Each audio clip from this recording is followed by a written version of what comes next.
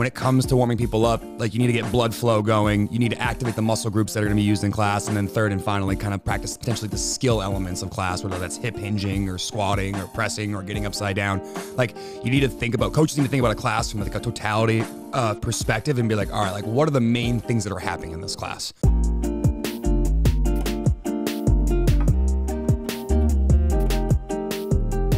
What is going on, everyone? We are back with another episode of the Misfit Podcast. Today, we're jumping into a coaches podcast with honorary Goon Squad member, special guest, Misfit Gym Portland coach, Mark. What's up? What's going on? And, of course, good old Shrebitron. You're stuck with me. Fuck. God, I've never been so irate in my whole fucking life. Before we get going, the question of the day is, and this, I guess, pertains to the topic of the day, is what is your favorite type of class to coach? By that I mean like just the lift, just conditioning. It's like conditioning where we specifically haze people. It's like skill work. What do we like here for? I'm gonna lean towards hazing people, and I'm gonna tell you why. And it's not because that's necessarily the most effective like fitness hour, because some people just aren't gonna embrace the fact they're going to hell, and they're gonna, going to hell in the work. I'm not actually going to hell. Want to give an example? An example would be something like today's affiliate class. Like our affiliate class today is 6 rounds on a 3-minute clock. You have to do a 40 or a 32 cal row, and then you have max shuttles in the remaining time, and you get some rest, and you do it a few times. And just the watching athletes go through that shared experience of pushing themselves and using one another to kind of dig deeper than they would if they ever were alone, and just like doing things they would never ever do if they weren't in the presence of other people. There's a lot of magic in that. And it's like a really cool element of class and a really cool element of CrossFit when people like willingly sign up and pay for the ability to come get hazed by class, because they realize that we're not gonna do that all the time, but it's an essential ingredient in their fitness. And I think we've done a really good job at our gyms of explaining that this isn't just for our entertainment, because if that was the only reason we did it, that would be a pretty poor reason to put that into the programming. But I just really like the element of shared suffering and the like camaraderie that's created in the gym. And I find that's probably one of the most effective ways to make the community tighter, is because they've gone through an experience like that together, which is why I think it's so cool. See, I defined hazing as like bike sprint day. Like, I want you to light your hair on fire. You're going to roll around. There's at least 1 in 10 of you is going to go outside and vomit. Like, that's what I define. I don't think today's why Mark's on the podcast. Fitness, now yes, I got it. Welcome. And nice segue. Okay, fair enough. What do you got, Coach? I mean, it's cliche, but it's definitely like a send piece. Not quite like today, like a 1 round, 20 calorie air runner, 20 bar facing burpees. And just like explaining to someone that we rarely ask you to go there, but like today's the day. Yeah. And watching someone access that for the first time gets you so jazzed up. Yeah. Yeah. Okay. Yeah, I do like coaching those days. I also like coaching the L-sit. Yes. No. I like coaching the kind of CrossFit, the merry-go-round days when we have like the Metcon, that's like a 20-minute AMRAP and like 3 movements where it's like accessible movement, accessible movement, accessible movement. Maybe there's like gymnastics and stuff in there, but I think people do get to push themselves. I think the common theme here is like everybody gets to play along. Like none of us were like, oh, I like the Amanda day, the squat snatch muscle up day, because that's like, that can be tricky. But yeah, I kind of like the CrossFit, the merry-go-round days, especially when it's like a classic CrossFit workout where there's like, it's kind of a blend of both of your guys thing, where it's like this is gonna suck because it's classic CrossFit and because it's highly accessible. Yeah, and I think on a day like that, one of the elements I really enjoy, and this is something that I think we'll sort of get into as one part of our topic today, but like in a class like that, when you have 3 accessible movements and like everyone can kind of play along, you get the opportunity to be like, all right, we've worked together for a while. This is how you get the best workout. And you go around to somebody else, this is how you get a good workout. And that might not be the same advice for both of those athletes, but like, to me, that's a chance for a coach to show off their coaching acumen and basically make sure everyone feels like they got their own personal workout, even though the whole fucking room's doing the same thing. Right. That way, that kind of goes back to the original roots of CrossFit, where it like started in a one-on-one setting, and then it's like, hey, do you mind if I bring one friend? And now it's 2-on-1, and then before you know it's classes. That element, I think, is what needs to separate, or should be thought about when you're trying to make a class like that can feel kind of vanilla, much more personal and much more effective for everybody. Because again, you can give general blanket statements to the room like, hey, the shuttle runs are where you're going to kind of keep your heart rate down, or like, hey, always try to do the 6 deadlifts unbroken. But then there's that element of like, I've said it to the room, and now I'm going to come around to my athletes that I've had, experience with and seen them move through workouts and be like, you hang onto the barbell today. Wait, you just said do that in 3 sets. Like, not you though. Right. That's a general statement for you to get better at this. This is what you have to do. And I think that's a fun part of the class that you just described.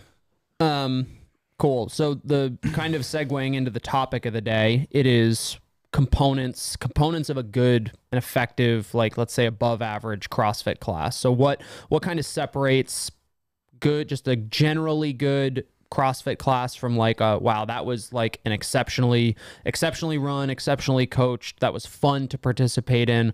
What are the components that make that up? And you, Mark, sent me a text. This is kind of along those lines of like what delineates kind of a good coach from like or just a coach from like or rather, what delineates like a time manager from a coach? Right. Coach being like that's what you're striving for. But if you're someone, or if you're at an affiliate where it's just like someone kind of like points at the whiteboard and says like, that's the warm up, go do it. That's the workout, get ready to go and go do it. That's like on the bottom end of the spectrum. That's the time manager. That's the time manager. You shouldn't pay for that. Right. So I'll kick it to you first. What do you kind of start us off with something that you define as like a component to a good class? Yeah, so without getting into like the really abstract stuff, like, oh, you got to care, all that stuff, like a really brief intro, I think is so vital. It's likely less words than you think it needs to be when you're up there. I don't want to spend too much time talking about what you shouldn't do, right? That's a CrossFit coach thing too, not spending much time there. But I think as people evolve and you start to learn about CrossFit and you look at the board and you understand cardio, gas, stimulus, what we're looking for, you read you think how many sets something should take. There's just too often that we get a little fancy, and I'm saying like in our gym and at other gyms that I've seen around here, like in terms of what needs to be said. People's attention span is like that. So and you're a morning coach too. You got the 5 a.m., right. 6 a.m. fog is rolled in where it's like I'm still asleep when I like coach is talking. Yeah. So I mean, if I look up at the clock and it's like been 6 minutes and no one's moving yet, we're talking like full disaster. So I think I'll just start with the component straight up. Sure, yeah. Probably less words than you think at the whiteboard. Yeah, that's actually been a topic at our own gym specifically because we have people who are very thorough and wanted to kind of describe either the events in the gym or how movements should be done. And like, you can just go into this long diatribe about that, but you're right. Attention spans are short. Like when we go to the whiteboard, it should be quick and actionable. And like, they can read the board. You don't need to read the workout to them, but you might point out 1 or 2 things that you think is interesting or they should pay attention to. Right.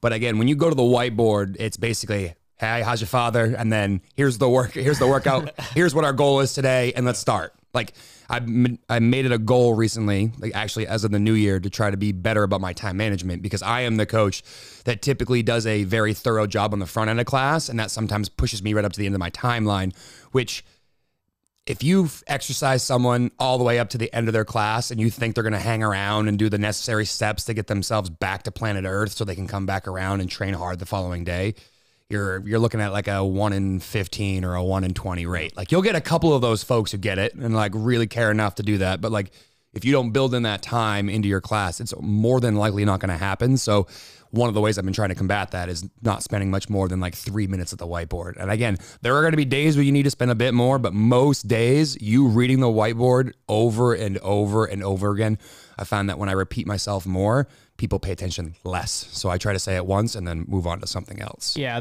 I think what you were saying about just stuff that we've been working on internally is a lot has to do with like coaches just having a lot of information, and we go over programming every week, and it's like how far into the weeds do we get as far as like what we're presenting with people up at the front. And I think there's a kind of distinction between maybe what gets taught at like, let's say the L1 or something like that, where there's a lot of information that you might want to present somebody, but then remembering that you are probably standing in front of the same people every single day, or those people have been to they're familiar with your gym, they're a regular member.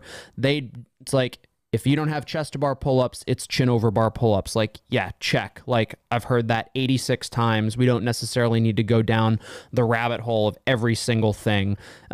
Because yeah, the attention span of your average person, I would say, not even like CrossFitter, but anytime you're getting briefed on something like that, where it's like maybe someone rolls in a couple minutes late, you got a couple people who are chatting, well, I couldn't hear what coach was saying, I was looking at the ceiling. It's like you get like paint. Like attention spans drop precipitously. Like every minute, you're past 60 seconds at the whiteboard, especially if like people know what the workout is in advance. They generally know what they're talking about, or what you're going to say. It's like, let's fucking get moving. There's a sect of your population, and I'm not saying this is the majority, but there's a slice of the pie of people who literally the only fucking movement they do all goddamn day is in your class. That's the only part of their day that's active outside of walking into the office, out of the office, into their home, out of their home. Like, they don't have a lot of activity. So again, while it's important to make sure that you're clear and people understand the objectives and how to do things safely, which are all parts of your class, like if you're repeating the fact that your holiday party is on the 12th for the 17th class in a row, like people get it. And that's something we were making a joke of in our own internally, because like, hey, like they can read the right-hand side of the whiteboard. Like you can just point like, hey, those are the announcements. The holiday party's been updated since October of last year. Like you don't need to tell everybody like when it is and how to sign up for it. All right. I kind of like the direction that we just created, which was we start at the whiteboard. Let's kind of proceed through a normal class. So we've done the whiteboard brief. We've got people moving hopefully pretty quickly so that, attention spans are there. Now we're moving. So let's talk like, whether doesn't really matter whether it's a lift or conditioning or whatever's coming up or skill work. Like we're obviously starting to warm people up. What are we thinking as far as how to effectively warm people up? Maybe do's and don'ts, so to speak. Two things that come to mind immediately are the warm-up is A, effective, meaning we'll talk about the goals in here in a second, and two, it's safe. Like you're not having athletes do bounding box jumps as part of their warm-up. So generally speaking, we'll tell our coaches here, and we've discussed this internally, and something that you all should steal is that like, when it comes to warming people up, like you need to get blood flow going. You need to activate the muscle groups that are going to be used in class. And then third and finally, kind of practice potentially the skill elements of class, whether that's hip hinging or squatting or pressing or getting upside down. Like you need to think about, coaches need to think about a class from like a totality perspective and be like, all right, like what are the main things that are happening in this class? And then what things can I do that I could check in the boxes of, again, warming tissues up, activating tissues, and making sure you practice range of motions in a way that makes sense. You don't ask an athlete to kick up into a handstand and then say, all right, then we're going to go ride the bike for 3 minutes afterwards. It's like, flip those two things. So like someone's body warms up before you ask them to get into that range of motion. Sure, so order of operations matters. Order of operations matters, and just taking the extra, like, I don't even know how long it takes, 5 minutes at most, just like sit down, look at your workout and be like, all right, like what things are going to cause sticking points for athletes? Is it they're not warm enough so they can't get below parallel, or they're not getting enough reps of squatting in the warm up so they can actually squat clean the correct way? Or, am I asking them to try to do a muscle up workout and we didn't even hang from the rings yet or hang from the pull up bar? So those are some of the elements I think about. So I want to make sure, again, people are generally warm, and that ensures that the warm up is both effective and safe. Yeah. This is a hot topic for me because I got it so wrong this morning in one of my classes. And that do tell. Do tell. And that is the energy system in which you're working out and how you might tailor a warm up to that. So if we take just on face value what Sherb just said, like I did a warm up this morning that was like the joints through the range of motion. We did some lunging, we did some ankle pumps. For the listener, we're rowing and shuttle running today. Yeah. Those are the two movements in the entire class. Rowing and shuttle. So it's like all the joints are through the range of motion. I feel pretty good. I messed up my timeline And I just, the way people looked in class was a direct result of my lack of heart rate in the warm up. Yeah. And I watched people go into round 2 and like everyone looked a little sloppy in this workout. Let's be honest. Yeah. It was like a tough one, but I just was like watching a sea full of people operate below what they should have because the warm up just wasn't there. Yeah. And so I think, you know, whether it's like the send example, are we going to merry-go-round you for 20 minutes? Like, it's not just joint range of motion, but it's like, what energy system am I going to be pulling off of and what needs to be primed? Yeah, we need to get red blood cells oxygen to the so that we can deliver oxygen to muscles, especially when it's a workout where it's like it is predominantly aerobic or like it's predominantly a cardiovascular workout, I guess would be the right way. Yeah, and you know, honestly, Mark, you told me about that like right before I had hopped in the sauna, and you know, sauna, you don't do anything besides like sit and drip and then think a bit. And I was like, you know, the two things I could take away from what Mark said is that one, he made an error, he saw that there, and then that'll happen. You know, coaches will potentially guess wrong with what they think is going to be the point of emphasis. And in this example, you thought like, you know, everyone rows pretty hard, but like where you get it, because the score is the run in this workout. Like if you can push the run a bit more, so hey, I'll get them ready for running. Did you make the same mistake at 6:15? No. And that's a huge part here too, is that like a big element of coaching is test and retest, the same way we ask athletes to test and then retest. So if you do something in your class and you coach back-to-back classes and you don't fucking like it, or maybe you don't like it, or you're not coaching again, you didn't like it, you can tell your fellow coaches what you did so they don't make the same mistake, is a huge part of what makes a coaching community more effective and make sure that your classes, you know, are more effective in the future. And again, been coaching for going on, I don't know, 12 years. I can't even tell you how many times I made that mistake. And it's not because of lack of care. It's because you thought it was going to go one way and it went another way. And then all you do in that situation is then reconstruct it and be like, all right, like what part should have been more emphasized? And like you said, 6:15, a little bit more running, a little bit more rowing focus, a little bit more heart rate focus, and a much more effective class at that hour. There's also a lot of kind of elements that aren't necessarily black and white as far as like what group of athletes do you have? Do you have a younger, like spry group of athletes that may need different elements of a warm up than maybe an older group that needs to spend more time kind of working through ranges of motion and stuff like that? Is everybody at the gym super sore from like the week before, like a couple days ago? It's like every once in a while you have members come in and it's like, if I hear one more time that your legs are sore, like I'm gonna cut your legs off. Your legs sore. I'm gonna make your legs more sore. But it's like, okay, so do we need to tailor the warm up or something or change something in order to prepare athletes given like an extenuating circumstance? All right, Misfits, just a quick break in the Coaches Podcast to talk a little bit about the programming, but probably more importantly to you, learn how you can save some cash on your affiliate programming. We have done a lot of affiliate programming in our day, and both of us here talking, Sherb and I, have experienced the competitive side of CrossFit and the affiliate side of CrossFit. And I'll tell you what, like the programming works for all spectrum of athletes, whether you have athletes who are kind of competing for the open and quarterfinals, or you've got the athletes who are just fresh out of beginner's class and trying to get their health and wellness back on track. The programming works for just about everyone.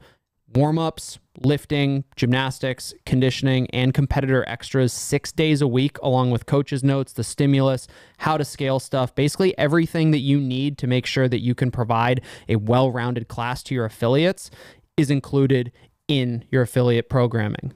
Sure, hit them with the deal. Well, since we believe in it so much and since you might be hesitant to try it out, we're hitting you with 50% off your first month. You can head to either teammisfit.com or the SugarWOD Marketplace. Use the code word Misfit Podcast to save 50% on your first month. Check it out. See what Hunter's talking about here. Because again, there are a lot of excellent resources on that site, and we try to provide you with the best possible hour of fitness for your affiliate members. Check that out. All right, back to the show.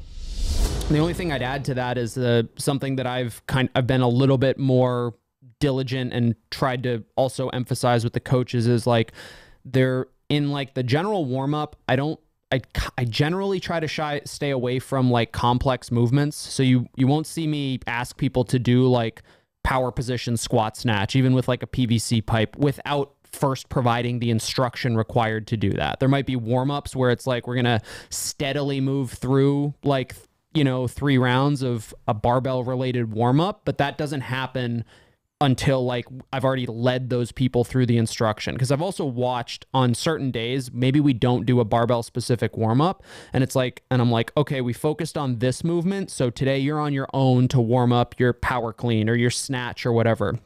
And for whatever reason, in a lot of instances, it's like nobody has ever gone through a snatch warm up before. It's like we completely forget how to do it, and people don't move very well. It's like the more complex the movement, the more time you need to give coach instruction on that movement. And so I don't put it in like a general warm up. It's not going to be like, this was the workout. All right, guys, here's the warm up. It's got, you know, power position, squat snatches, even with a PVC pipe, because people, one, like probably blacked out while I was talking about it. And two, like it's a complex movement that I would rather instruct. And maybe instead it's like PVC pipe overhead squats to get people loose and warm. And then you go into like the more specific movement kind of instruction and breakdown. And a really easy way to accomplish a lot of the same motor patterns you'd want in a power position squat snatch. You could ask an athlete, hey, you're going to do a box jump and try to land in a squat.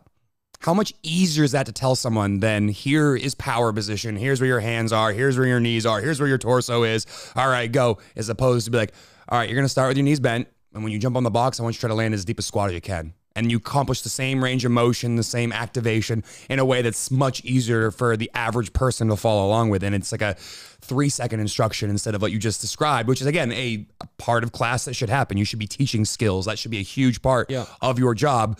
But like, maybe you don't want to spend 10 minutes on the front end. And again, like Mark said, you don't want people standing around listening to you talk and talk and talk, because that's an easy thing. And that's something we've been working on internally as a group here, is that like, because we know so much, we try to do that every single class. And you'd be better off trying to deliver one thing to the group and try to hammer that one point for the entire group that class. Because next time when it comes back around, because we like to do that high CNS lift that comes back around every single week, pick something new next week. The week after that, pick something new. And after, you know, if you take 7 weeks and every week is one new element of that lift and they build those victories on top of one another, by the end, you have a dramatically different movement that's done much better than it was in week one. And you just didn't vomit words onto them for 15 minutes at the front of every single class. And everyone's like, this place, all we do is listen to people talk. It's always a good spread of people who want to know like exactly what it is they're doing, why they're doing it, and maybe even farther, like give me some nuanced about teaching this. And then there's the other end of the spectrum that's just like squatting, got it. Don't know what my percentages are, don't care. I'm going to sit down and stand up however many times you tell me to. And I think providing instruction that leans more maybe towards that like, give me the basics sort of thing. And then as you're walking around or you're talking to people, you know which athletes like a little bit more of the nitty gritty details, or you have the capability to answer those questions, but you're not necessarily, like you said, kind of vomiting it over everyone, where only a handful of people actually want that very like high level. And that's actually one of the things I have on my list of components is like, you learn something. And again, you don't need to learn velocity angles of a snatch. Like, and most people are going to be like, fucking miss me that noise. Teach athletes something. Teach them something. Like, so in your example, if an athlete's like, hey, I just want to have a good squat session. All right, if your feet are flat, you're going to be better at squatting. That's a pretty basic cue that someone can get better at squatting, and if their feet aren't flat. Or you can say, hey, create external rotation through your hips. And then some athletes will be like, huh? So like recognizing your audience and realizing that, like, just like you said a moment ago, like coaches should have the acumen to be able to explain it to the casual 2-day-a-week CrossFitter who doesn't really give two shits other than the fact that like their uncle told them it's healthy to go to CrossFit. So they go now and they are starting to like it and maybe haven't fully bought in yet. And then you have those lifers who come in 5 days a week and want to know how to get that extra 0.1%. A coach needs to have that range to be able to help people on both ends of those things. And typically in my experience, people gravitate towards one or the other end of that spectrum. And if you're not good at the other one, you need to figure out how to deliver that same information. Because again, if you're super sciencey and jargony with that person who comes twice a week, they're going to stop coming. And if you give that person who wants all that extra explanation, like, hey, put your feet here. They're like, yeah, I know you've told me that 84 times. That's not a good experience either. So like learning something can be such a broad topic. It can be how to pace. It can be how to do the movements, how to transition through movements. And that's one of the things I try to think about when I deliver a class. It's like, what's the one thing I could get everybody to learn from today? Like, for example, we had pike handstand push-ups, something we don't typically do for handstand push-up scales, but we're like, you know, fuck it. Well, let's do it for a class. Let's people try this because it allows someone to practice pressing in that plane without their full body weight. And the one thing I was trying to get athletes to understand, the same thing we want in a handstand push-up, is that when your arms get to full extension, your arms and ears are in a straight line with one another when you're upside down. And that like blew people's minds. Like, wait, this isn't just like a push-up with your knees on the box. It's like, no, this is inversion. And a lot of athletes took something from that class, whether they were people who had great handstand push-ups or had never been anywhere near upside down yet. It was an opportunity for all of that athletes to understand potentially a skill that applies to the highest expression of the handstand push-up, but also teaches someone who's maybe years away from a handstand push-up, here's something you could do to start working on them now. Yeah. Mark, talking kind of like moved on to kind of, let's say, skill, whether it's a gymnastics, it's like, let's say there's a gymnastics movement or like or it's a lift. I guess you choose your own adventure here. What are we focusing on? Yeah. So one of the things that I've seen, I've probably have the experience that not a lot of you have, is I've gone to a lot of local gyms around here, like more recently. Just local area. Yeah, Maine, local Portland, area in Maine. And I think when you need to show a movement, and this might sound so simple to some people, but when you watch coaches not do this, you're like, ugh. When demoing something, making your best attempt at having a member in the class demo the movement you're looking to do instead of doing it yourself. Okay. So this is specific to lifting and gymnastics, but like we can even bring this back to the warm up when it's like the power that seems to be given away when you're like, okay, so this is the A-frame toe touch, and then like you're getting down, you're like putting the remote down and you're showing it, versus like, hey, Julie, can you show me the A-frame toe touch real quick? And just the vibe in the room is just different when you can find those. And you can't always, like, you might have a class and you're like, I don't know if anyone knows what I'm talking about. But boy, if you are doing an evaluation and you see two classes side to side, the one where the coach is having someone demo is just so much better. Yeah, I think that's a good point. That's a useful skill. It's also, I think what you're saying is like, it also comes from almost a public speaking, public addressing perspective where, you tell when you're teaching or learning how to speak publicly, it's like, you're obviously making eye contact with the audience, but you're like talking to one person at a time, right? You like, as I'm speaking, I'm looking at Sherb for a couple of seconds, and then I'm going to look at Mark for a couple of seconds, and that just kind of confirms that these people are paying attention. You can also see who's not paying attention, right? And maybe ask, like, I like to do that. Like if I explained, hey, this is how a workout goes, and like, okay, go to the bathroom, everybody comes back, everybody's kind of ready to go. I'll ask a random person, I'll be like, hey, what are you doing right now? And sometimes they'll be like, this is what I'm doing. And that just confirms that what you told them was received, or it's an opportunity to, one, make fun of someone who wasn't paying attention a little bit. That's a favorite of mine. But more importantly, to make sure everybody's on the same page with what the fuck's about to happen. I like what you said about learning something, and I think that can apply in a lot of different ways. So we did our first 5x5 back squat. I'll just give an example. First 5x5 back squat day. In this phase, we have, historically, we'll do that as like 5 sets of 5s at X fixed percentage. And over the years, we've learned that that doesn't work for everyone. It works for most people, but there's the outliers who are either exceptionally powerful and it's like, that might even be too heavy for me, or more likely it's a CrossFitter, maybe someone from an endurance background who's just like, that's simply not heavy enough for me to receive the stimulus, the exact stimulus that we're after. And so it was 5 sets of 5 squatting, and I put everybody on a 4-minute clock, which means there's about 30 seconds of work and about 3.5 minutes of everybody staring at each other.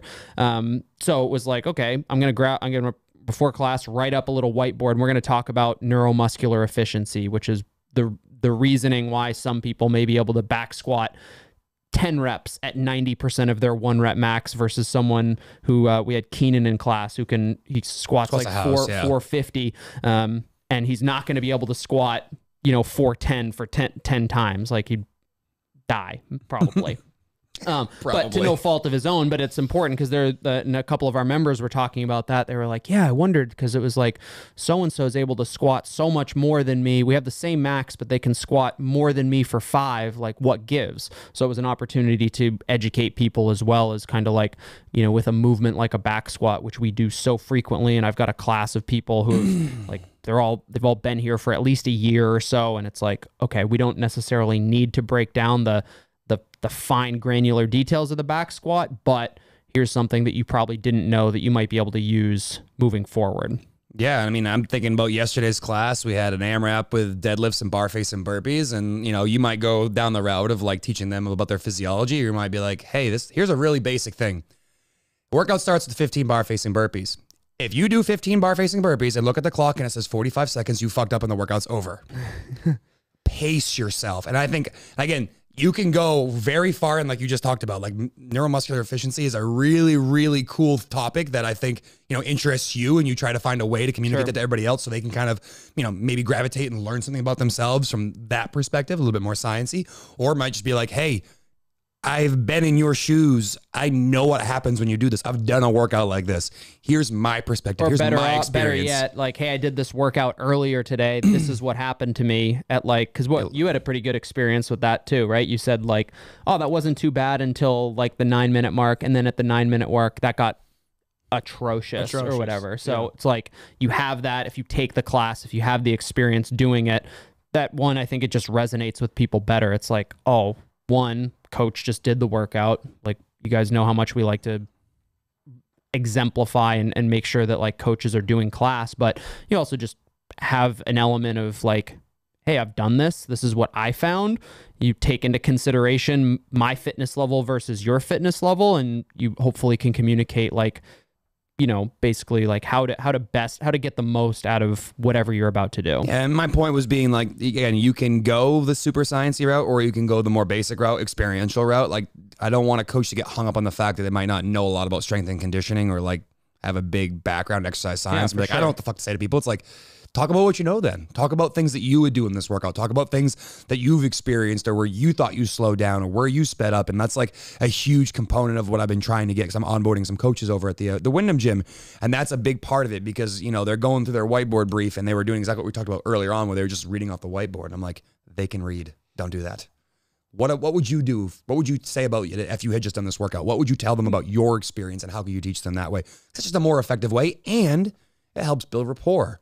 Those athletes see that you do what they do. You don't do something special, unique off to the side that's completely different. And they're like, why the fuck would I do this, Jim? I can go do what he does. And it's like, we are different people, and this is a time and place for these things. But like, creating that bond between you and your athletes, being like, I'm no better than you, I do the same shit you do, is a huge way to kind of build your street cred in the gym, or build your acumen, so that people realize that like you have their best interests in mind. You're not giving them advice that you wouldn't give yourself. I think especially when it comes to CrossFit specifically, like the nature of the program as a whole, like the strength and conditioning program, so many of like the rules and like suggestions that you might find in a textbook are like, man, this doesn't really apply to, doesn't apply as much to CrossFit, because it's like, okay, there's a rule about, you know, 70 to 80% for 3 reps or so on the deadlift is like, on a major lift is like where you're going to find that sweet spot for strength development. It's like, okay, well, I've got 15, 12, 9 deadlifts at 50% of my 1 rep max and burpees. Like, what the fuck does the textbook say about that? It's like, it doesn't, it's being written. What happens to your energy? Like, energy systems apply when you're,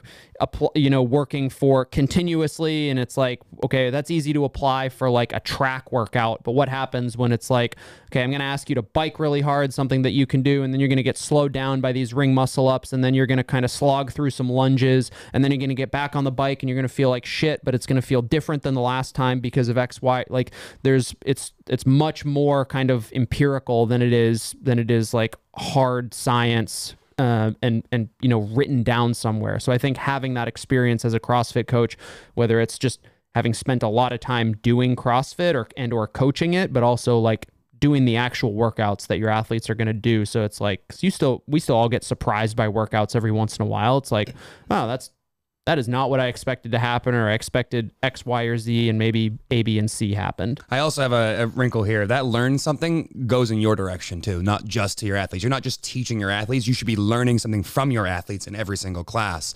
So one of the things that is a topic of mine that kind of goes hand in hand with learning something is that your workout is safe, but not too safe. Right? If things are so sterile that everyone's perfectly safe at all times, we're not chasing intensity. And I'm not saying this is a license to just go full speed all the time, but you try to find that balance between technique and intensity they talk about in all the old level 1 lectures over and over again. And you as a coach have an opportunity to test a hypothesis. You say, this workout RX is the deadlifts are at 185, but your deadlift max is not 500. So we're going to use 145. And then you do the workout and you get 40 reps more than everybody else. I made a mistake and I should have given you more credit and I should have made you go 165 instead of 185. So part of what I think a coach needs to be able to do too when delivering this class and kind of teaching their members is to then absorb that information to not make the same mistakes twice. Similar to the way we talked about with your warm-up. You didn't make the same warm-up mistake twice in a class. And the same goes for how you scale people, how you make sure people are moving correctly, how you make sure they get the intention of the workout. You should be reflecting after your class and asking yourself, like, you know, there's a good chance that someone's gonna be an outlier and either don't want to try all that hard and have the same workout. And that's one of the reasons why they're not everybody else. But like more often than not, like 85 to 90% of your class should all be around the same score, the same time.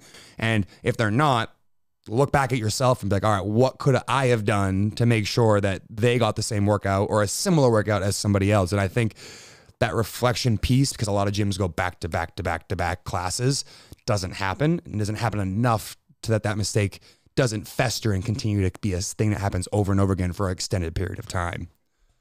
Yeah, I'll just say that there's a certain amount of like risk assessment that has to be made as a coach. Not so much, let's remove the word like safety from risk, but if you're just always giving people the plan, which is like pace this real well, it's going to be safe. Like you're just facilitating an hour of fitness. I think for me, one of the things that like kind of let me take the next step was being comfortable giving someone an instruction that they might fail at. Like if the workout's 9-bar muscle ups, I know you can't do 9-bar muscle ups. Like how about let's scale the number down to 5 and I'm going to force you to do the 5 rounds unbroken. You don't know if you can do that. The athlete doesn't know if they can do that.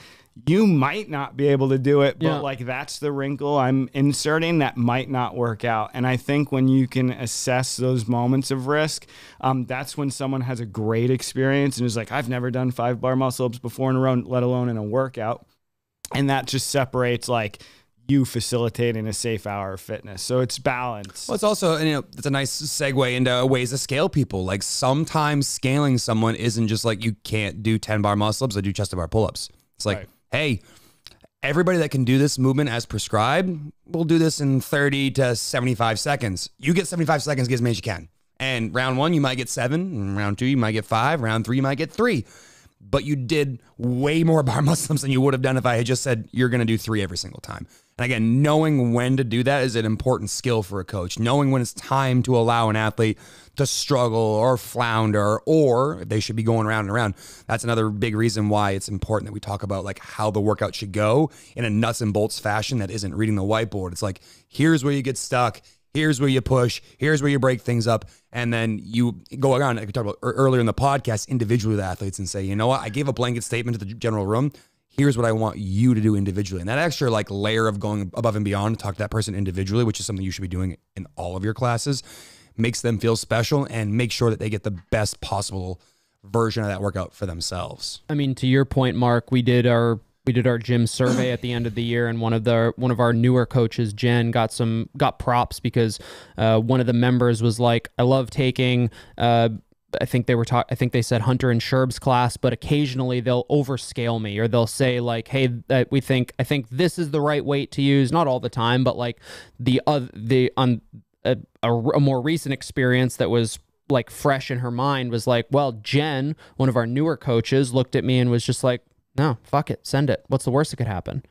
And she was like, okay, I guess I'm using this weight. I guess I'm using the RX weight, or more, maybe like I'm going heavier versus lighter. I'm going to do the more advanced skill option.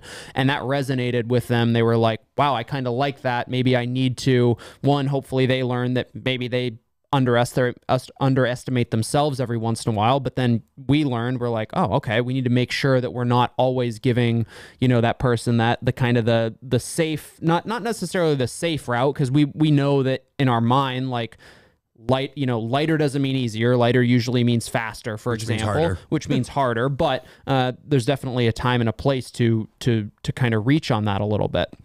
So we're already kind of on the topic, but I think the scaling conversation, or like the modification thing, is super important. Okay, here's a question. So you have a brand new beginner. You've got 5x5 back squat. That's the only thing. So Monday was 5x5 back squat. Just had one of those on Monday. Yeah, with a beginner. We did. Brand new beginner. Can't squat. Cannot, like, is like, you know, in CrossFit terminology, has like an immature squat, is kind of a, like, basically a train wreck. It's like this person needs squat therapy, but the only thing in class is squatting. Do you have them do 5x5 squat therapy, or do you tailor the class to be a little bit different, or do you write them an entire? Do you mean tailor workout? the class to the entire group, or just their specific workout? I don't know. All right. Well, I personally would up the reps for more practice. Okay. I would probably make them box squat or Okay. squat to a medicine ball, because I want to create the repeatability of the movement and create the awareness of what the squat is supposed to feel like.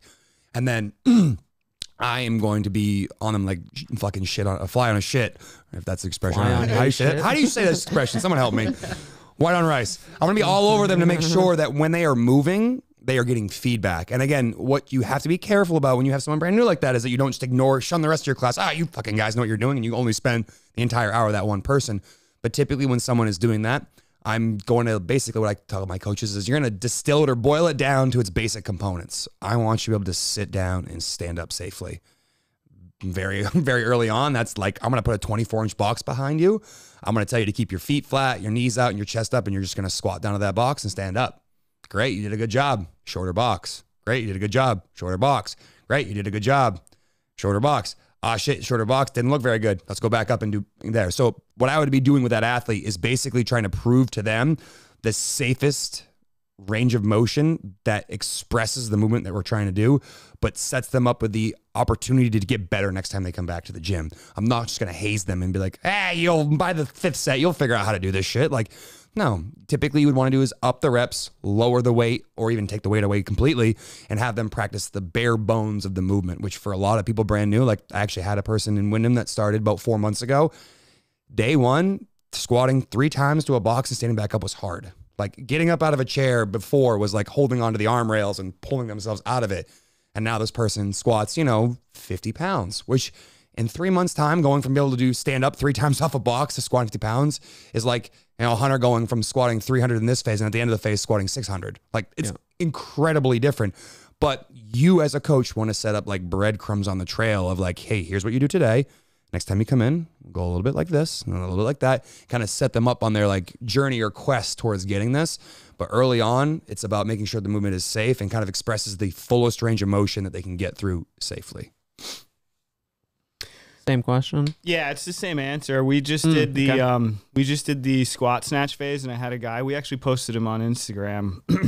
His squat snatch, and so basically, to give people an idea, like if you ask this person to do overhead squat with a barbell, like you'd want to make sure his signature was legible on his waiver. Yeah, check. Like, hey, is this guy signed The AD was on the side of the squat rack. So our high CNS day was a squat snatch, and so. I basically just like made an assessment like, hey, it's week 1. Like you can power snatch. Okay. I kind of like the looks of that. Power snatch, put the barbell down, grab a PVC pipe. Here's your wall ball, overhead squat to a wall ball. Yeah. 7 weeks later, we shot a video of him doing like a pretty darn 65, 75 pound squat snatch. Like something like that. And that was probably one of like the biggest wins as a coach. Like I know there's other coaches that coach him in the morning, but from completely changing what we were doing, 7 weeks later, there you go, squat snatching 70 pounds. And what's really important in this too is that you are as excited about it, maybe more excited about it than he was, because some athletes will get into the gym and be like, well, fuck, I'm doing fucking helium balloon back squats, and then someone else is over there 400. I'm not even doing the same thing. It's like, the hard part here is I'm going to try to relate this and how incredible it is, the improvement you've made in the last 7 weeks. It's just, it feels different because you don't have the 2 wheels on each side of your barbell, but it's tremendously different. Like the person I was talking about, Julia over in Wyndham, like she had a rough day at the gym and she's like, I'm always going to be the slowest person in the gym. I'm like, do you not remember 2 months ago when you couldn't you couldn't sit up of a box 3 times without getting out of breath? You are tremendously fitter already. And then when you go back around and kind of help them see back down the mountain, that's a huge part of what our job is. And again, most people gravitate towards the negative. Unfortunately, they think when someone hears a negative comment, they're more likely to remember that than like 100 positive comments. So like one of the things I like to try to do is try to pump people up in a class. Like if I see something that's the first time, like you should go over and celebrate that. And like one of the elements that we haven't talked about yet, and I don't know if Hunter's going to agree with me, that CrossFit should be fun. You should have fun when you're at the CrossFit gym occasionally. And again, I'm just teasing him because again, he does a really good job running an effective class, and by no means is it not fun, but like that's one thing I try to figure out, like how can I inject some level of fun in this, whether that's they all hate me because I made them do bike sprints ahead of back squat day, or it's just like there's something new and unique about class, or there's just an opportunity for them to kind of, you know, shoot the shit and have some fun. Like the back squat day, you talk about 3.5 minutes of dead time. Like that's time where you get to know your members, talk to them about their life, figure out what makes them tick, and then be able to use that information to then help you coach them more effectively down the road. So, you know, I think an element of a CrossFit class needs to have some level of fun to it. Yeah, I think I'm going to backtrack because you cut me off before I could give my example. In your face. Fucking chicken fucker. No, because my answer is a little bit different than both of yours. So in my scenario, I also like had an athlete in mind because we've been working on it, and I was actually referencing it was a snatch day. I kind of forgot that it was a snatch day, not a squat day, but it was like, okay, this person, like it's squat snatch day, it's heavy snatch waves or whatever, and this person can't air squat. It's like, so, okay, person can barely air squat, which certainly means they can't even PVC pipe overhead squat. So how do we do this? It's kind of a combination, but this person in my head as a coach, I'm always thinking kind of like, or there's an element of like the hierarchy, the development of an athlete. It's like, okay, this person can barely squat and it's a lifting only day. Like this person's going to get something out of it, but I need them to like move for the entire hour. This is also a person who's not going to be moving a whole lot. So it's like, here's what you're going to do. We're going to set up this wild squat therapy kind of apparatus here where you're going to squat safely to the safest depth that you can with the best mechanics that you possibly can. And then you're going to hold a plank, and then you're going to sit on a rower for 300 meters, and you're going to do that. And then you're going to like rest for 1 minute. You're going to do that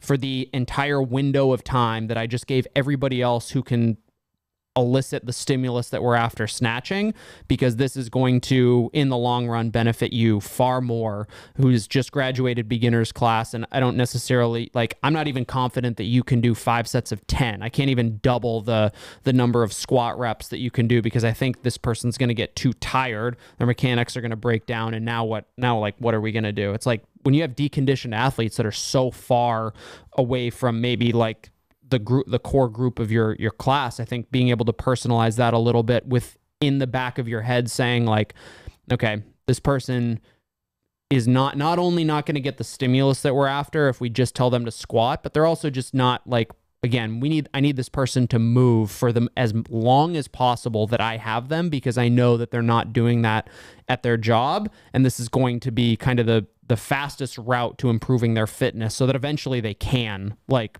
snatch, and you did keep an element of squat. What you can be able to do to snatch. Sure, yeah, of course. So you didn't like totally be like throw the papers in there and be like, fuck this, they can't snatch. Like you gave them an element of a snatch, right? An upright, good looking squat as a part of their program. Sure. So like they still got the opportunity to work on some component of that movement, but you decided to give them a version of that that's more effective where they are in their journey. That's a great way to think about it. I going back to the snatch example because we've used it a few times now. Another person over in Wyndham, same deal. It's squat snatch day. They've never pulled Olympic lift from the floor. Congratulations. You're going to go grab the training bar, and we're going to do a lot of power position power snatches until I like where your feet land every single time. Once I like where your feet land every single time, then we'll talk about introducing a quarter squat, and then a half squat, and then a 3/4 overhead squat, until by the end of the class, this person is absolutely just dripping in sweat, and they've used nothing more than 15 pounds for the entire hour.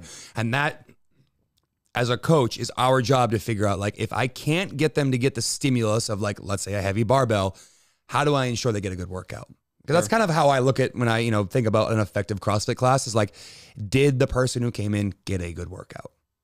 And like you said in your example, if I just told them to go try to do a PVC pipe overhead squat, 1 overhead squat every 30 seconds for 20 minutes, that might not be as good a class. So it does take that extra wherewithal to be like, all right, where is this person in their fitness journey, and what is the most appropriate dose of fitness for them based on the goal of getting them to be able to do class with everybody else? Yeah, I think a lot of times when we think about like scaling and modifying, we're like, how can we replicate as closely as possible exactly what everybody else is doing.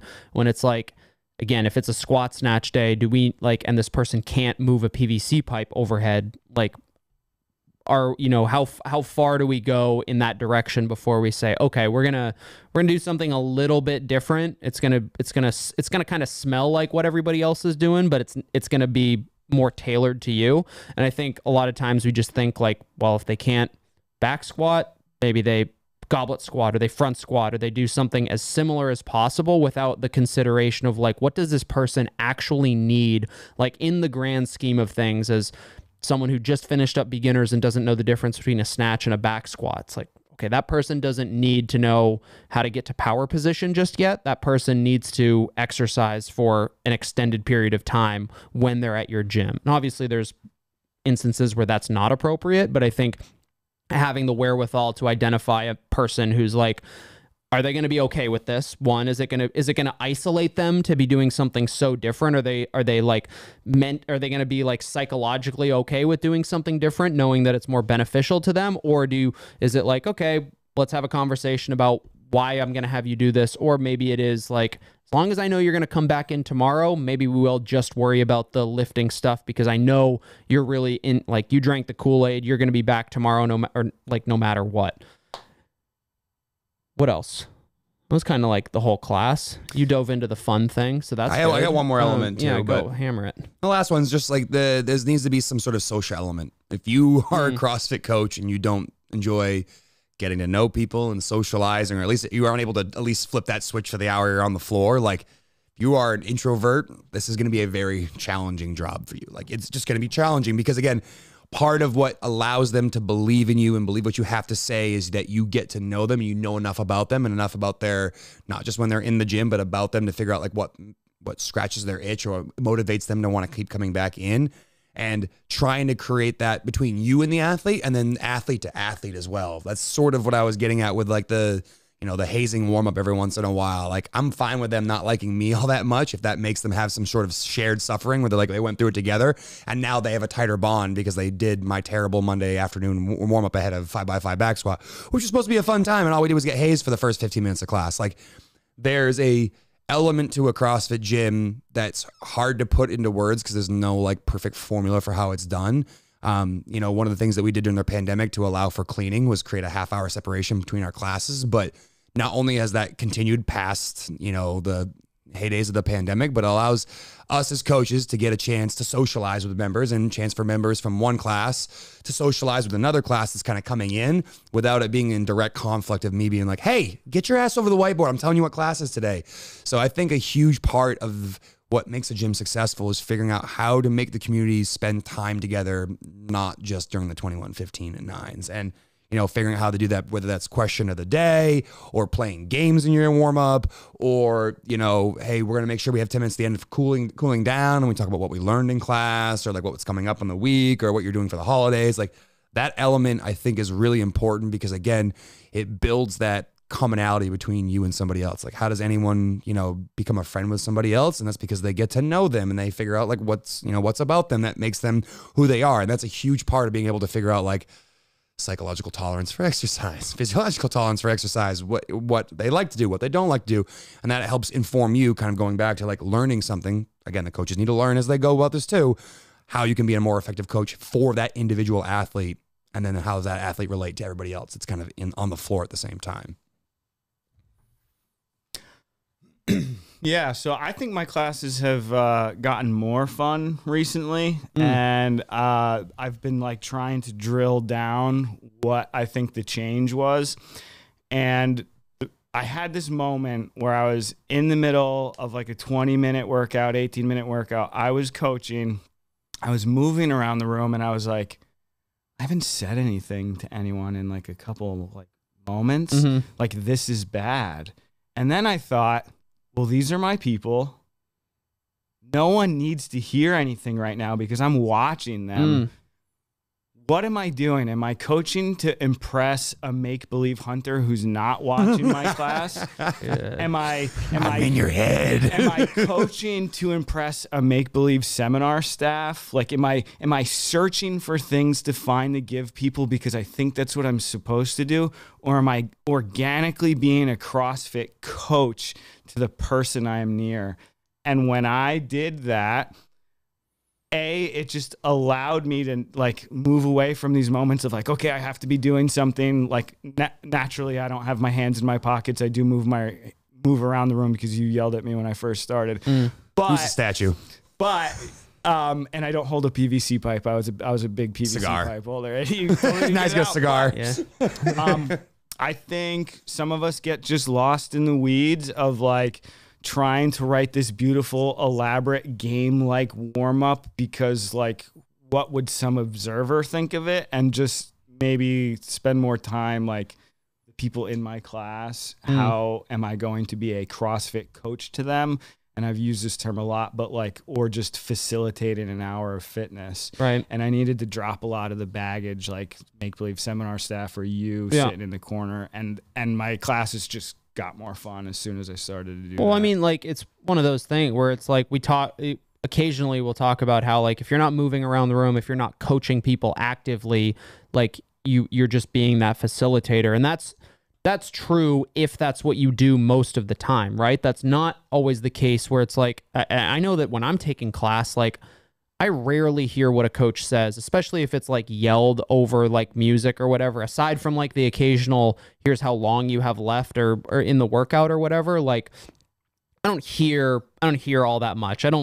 Maybe that's because I don't listen all that much. I'm usually just kind of like I'm the kind of athlete who just like, I've done this for long enough that I know generally how to do everything and how this is going to go and whatnot. So I kind of just get in my zone and decide whether I'm going to try hard today or it's more of a participation medal. But like, there are plenty of instances where it's like the best thing is just like walking around and make sure people are safe. And like, it looks like everybody's working pretty hard and they're like focusing on their thing. It's like, shut the fuck up. You don't need to say anything every single time. You remind people the occasional this or that, or give them a brief cue if it's something they're working on. But like, you don't need to be running your mouth the whole time. And especially if it's, as long as that's not your MO, where it's like you rarely ever coach, then it's obviously like you're a facilitator. If you're a coach who is just going to selectively choose to say like, hey, I don't necessarily see anything that needs to be addressed, like, you don't have to do that every single time. That's funny. I was actually thinking the opposite. Really?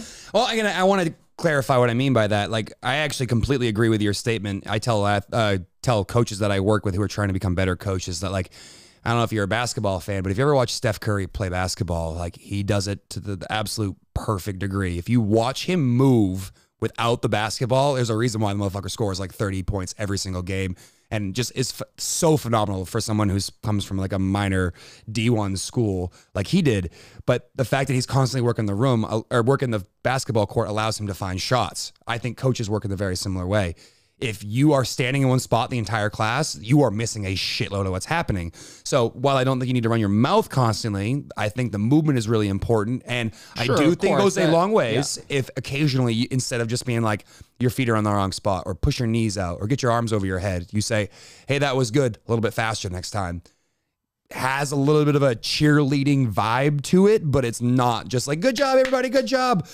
I think it's important for athletes to know that you are in the room and present at all times. So while I agree, I don't think someone should stand at the whiteboard and, have pom-poms and cheer the entire hour. I think it's important for coaches not to get lost in the sauce. So like, if someone were to casually walk in off the street, it shouldn't take them 15 minutes to figure out who's running the show.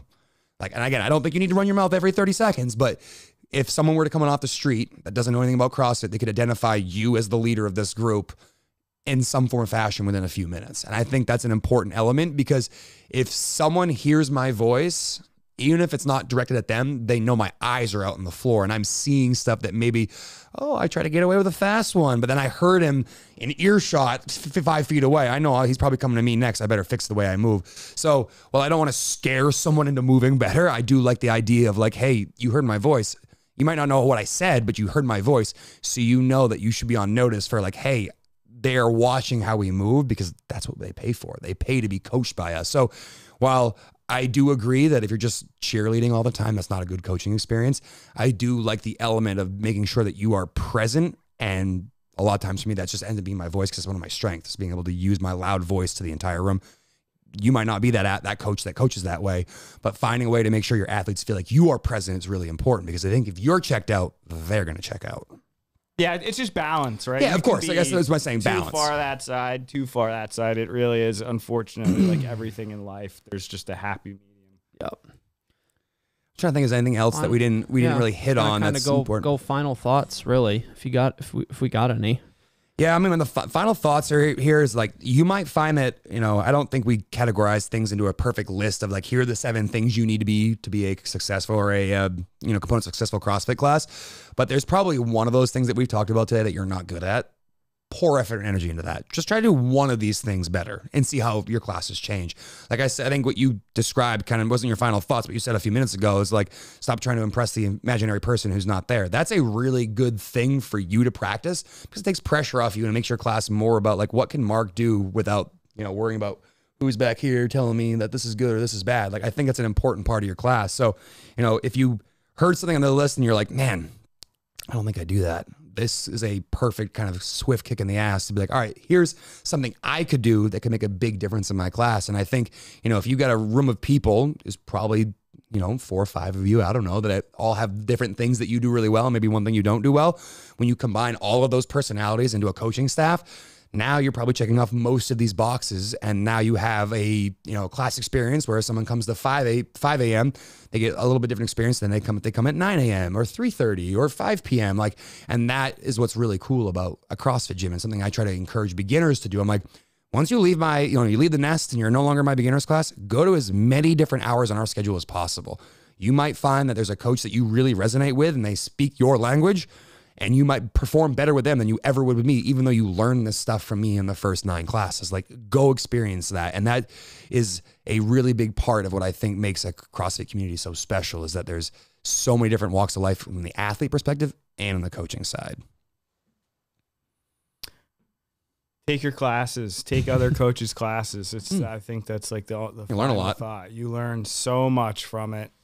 So take affiliate class often, different times, weird times. Yeah, I think getting, especially if you don't frequently, getting feedback from other coaches. We do it a little bit more formally here, more often than, or not more often. We do it at this point a couple times a year, like formally, but I think informally as well. We have, there's a coaches group. Our coaches group chat is alive and well, and sometimes too alive for me personally, but there's a lot of interaction that occurs when we talk about whether it's a combination of so-and-so, hey, so-and-so got hurt, or so-and-so came in with a tweak, so-and-so came in with a blood clot, needed to go to the hospital, someone like that actually happened. So-and-so is like, oh, hey, like, wow, anybody like going to 5 a.m. class with me? Anybody like, hey, how'd everybody enjoy hazing their class today? Like, that sort of thing. There's a camaraderie amongst the coaches group, and I think that that tightness kind of gets pushed down, kind of the top trickles down to everybody else, because I don't like the idea of forcing all of the coaches to run the class the exact same way. I like the idea of giving everybody autonomy for like, hey, you write your own warm-up, decide whether you want to do the lift first or the Metcon first, or however you want to do this, like, do it, because I think everybody has the competence to maintain the integrity of the program and give everybody a good workout. But I think facilitating a kind of a community, a small little tribe within your coaching staff can really help facilitate like pushing that stuff down to members, because I think members can identify if it's like, if you just have 5 coaches that obviously maybe they don't interact, or they don't talk, or they're maybe on a separate wavelengths, versus a group of coaches who, despite the fact that their classes might look a little bit different, like, everybody's fucking tracking on the program, because they know what they're doing from a knowledge perspective, and 2, like, every one of our classes, including our 2 CrossFit Games athletes, every one of our coaches, including our 2 Games athletes, will take class from time to time, all the way to like That's the only program that I do. I just take class when I, as long as my schedule allows. I think we did it. Yeah, I think so too. Sweet. All right. Thanks everyone for listening. You just listened to an episode of the Coaches Podcast. Don't forget, Misfit Athletics training camp is happening at Misfit HQ the last week of the Open. That's 23.3 March 3rd, I believe is 23.3. March 3rd is 23.3. You can show up for that. Camp is the 4th through the 5th. And we encourage, along with athletes who want to get better and be ready to perform at quarterfinals, we love talking to coaches about coaching. And there's always a decent number of athletes who come who are either affiliate coaches or consider themselves more coach than athlete. And we love shooting the shit with coaches just as much as we do about teaching athletes the finer point of the snatch. So get your tickets at misfit.camp. We'd love to have you. We'll catch you guys next time.